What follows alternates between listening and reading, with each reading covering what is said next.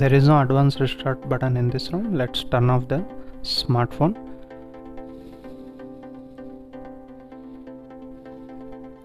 Use the power button and volume up button to boot into recovery. Press them simultaneously.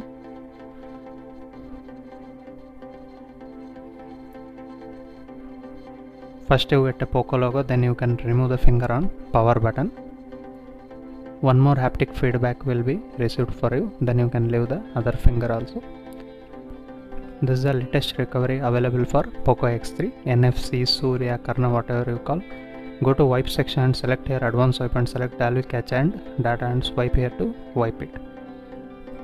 Go to home and select install and select the micro SD card, and wherever you downloaded the files, select that. First flash the firmware. Here you need to flash EEA firmware.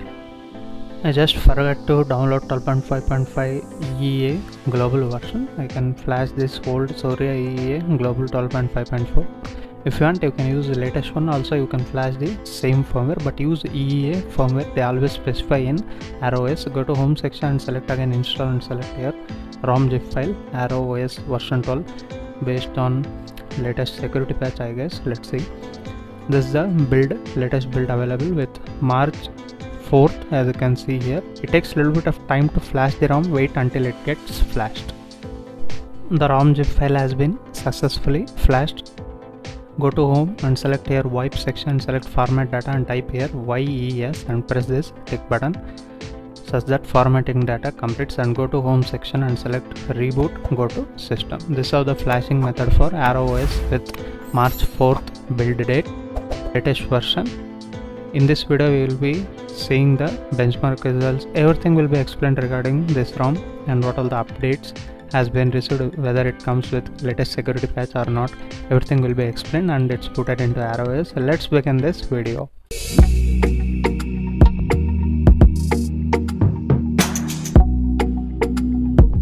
Hey, hi, hello, welcome back to my new video guys. This is Sampath. You're watching Sampath SamFX YouTube channel, and this is the Poco X3. I have Indian variant 6GB 128GB version Surya.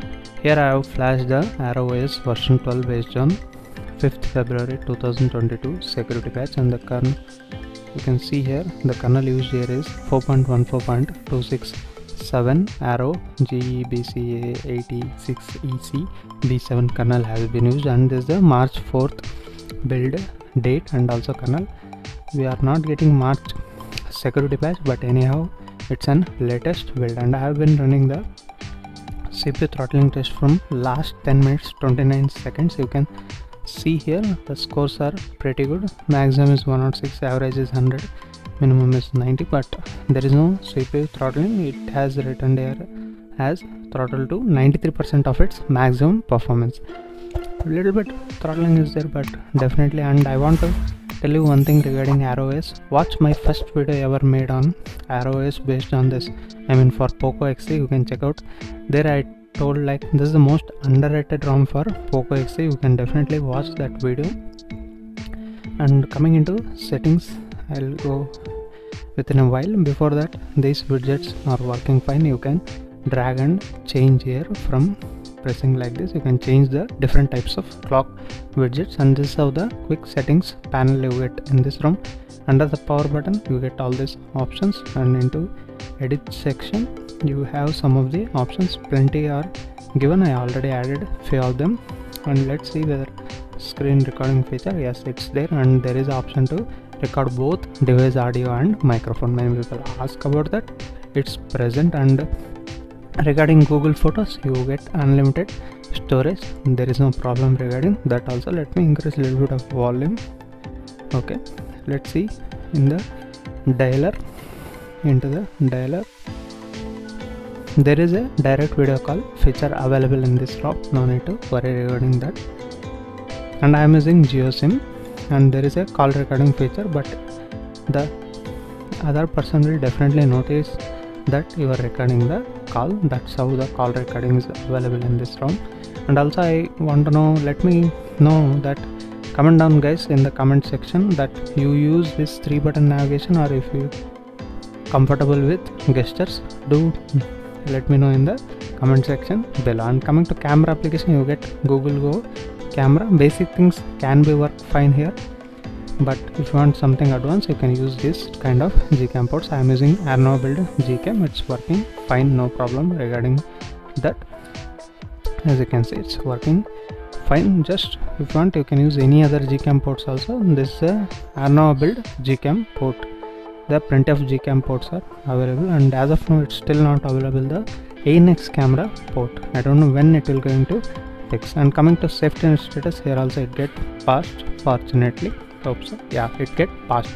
You can use all the payment applications like Google Pay, Phone Pay, Yono SBI. Everything will be working fine, no problem regarding that. Even WhatsApp is also working fine. You can definitely try it out as a daily driver. Many people watching my ArrowOS videos frequently, and regarding auto brightness sensor, it's also working fine, no problem in that also. And even the earpiece quality and even the headphone jack quality all are working good. Let me show you the charging animation. And regarding charging speeds, it will be better, just you need to wait a week or so, then only actual charging and battery life will be estimated for any custom ROMs. You should wait for at least a week, then only you will get the actual battery life of any custom ROM. It's fine. The idle battery drain will be very less compared to any other ROMs on this Poco X3. Let me show you the app settings. You get all the basic settings, default apps you can choose from here, and that's option is still there. I'm convenient with gestures, but just to showcase you, I kept the navigation buttons. And notification settings, you get all the options, bubbles, conversation, everything is working fine. Coming into battery settings, as you can see, battery usage has been recorded fortunately, and screen on time is 1 hour 15 minutes. I was setting up and installing games and running the benchmark results. It was fine, and I kept for 15 minutes idly. You can see here the idle battery drain is also less compared to any other customers, and you get battery icon styles here. This is all the customization. You don't get separate customization here.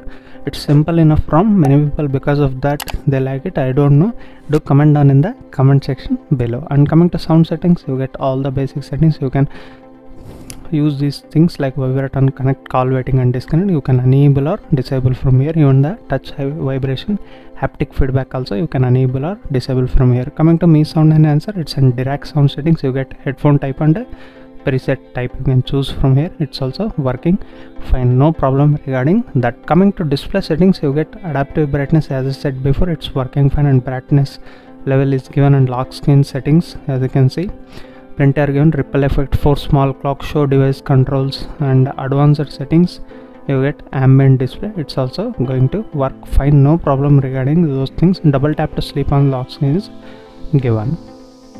Font size you can adjust from here. Display size also you can adjust, and monitor engine you get custom color option and some of the other options you can check out here. Night light is given, and colors you can choose here. Keep it little bit boosted, because in my video it looks a little bit better. If you want, you can keep whatever you like. And minimum refresh rate and maximum refresh rate, screensaver, tap to wake, status bar items, and LCD features are included in this ROM.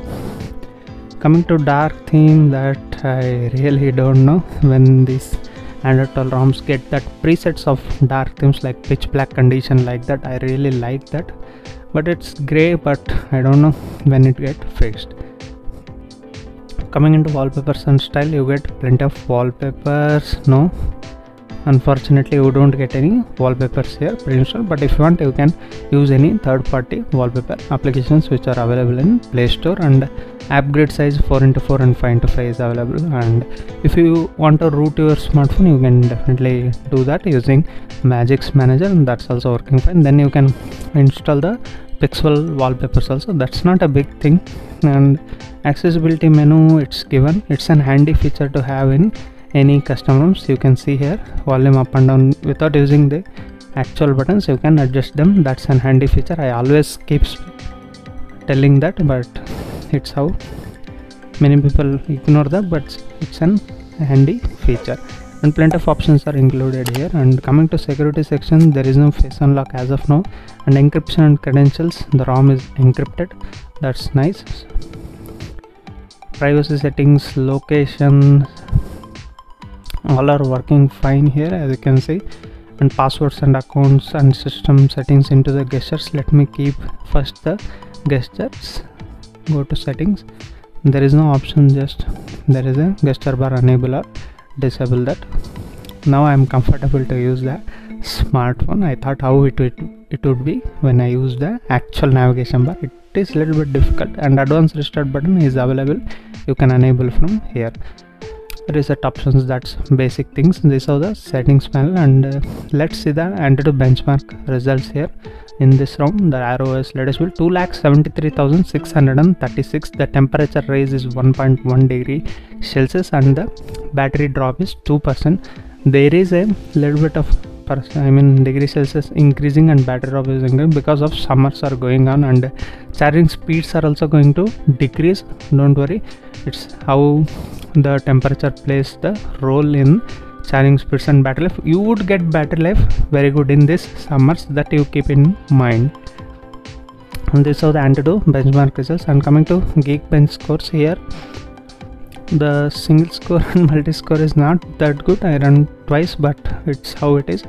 It's just ignore the benchmark results, but just to showcase you, I will show you, and actual performance you will be seen in BGMI gameplay and swiping and using day-to-day tasks. It's fine, really good, no problem regarding that. And coming to DRM info, here you get level 1 certification. As you can see, you can watch all the OTT applications in HD resolution. That's not a problem in this ROM. Let's see the BGMI gameplay and wind out the video. And coming to game settings, you get basic, smooth plus ultra and HD and high. If you want, you can use GFX tool to enable higher FPS count.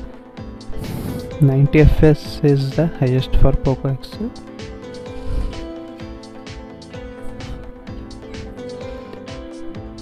Fine, the performance is fine, no problem.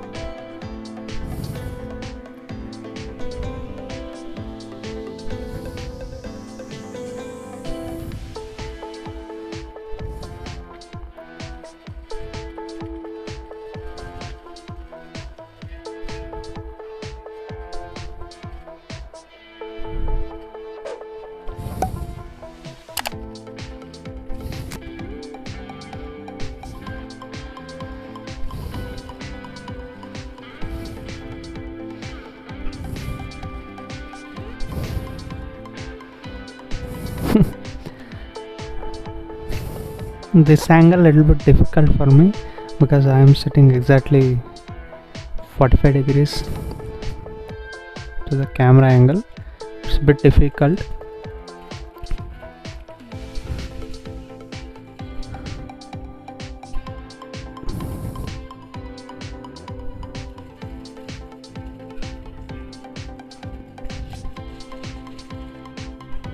Okay, I'll come back. This is how the BGMI gameplay. It's definitely playable, and don't judge like this gameplay can improve or anything like that. I mean, don't think that in the classic matches also the same performance you can get it out like that. Don't think like that. It may vary, and also it may vary, depends upon your network connection also. As you can see, I have here Wi-Fi connection of Jio Gigafiber. Let me show you. As you can see, it's pulling up to 90 to 95 Mbps. I have 100 Mbps plan. Even this mobile data connection is also, it's working fine. 4G plus, I mean the carrier aggregation, all the things are working fine. I hope you liked the video. If you liked the video, give it a like. And this is Sampath signing off, and thank you for watching, guys. If you're still not subscribed to my YouTube channel, hit that subscribe button down below, make it black, it's in red color, and also allow the bell notification by pressing the bell icon. And that's all, guys. We'll meet you with another interesting video. Until that, keep smiling. Bye bye for now.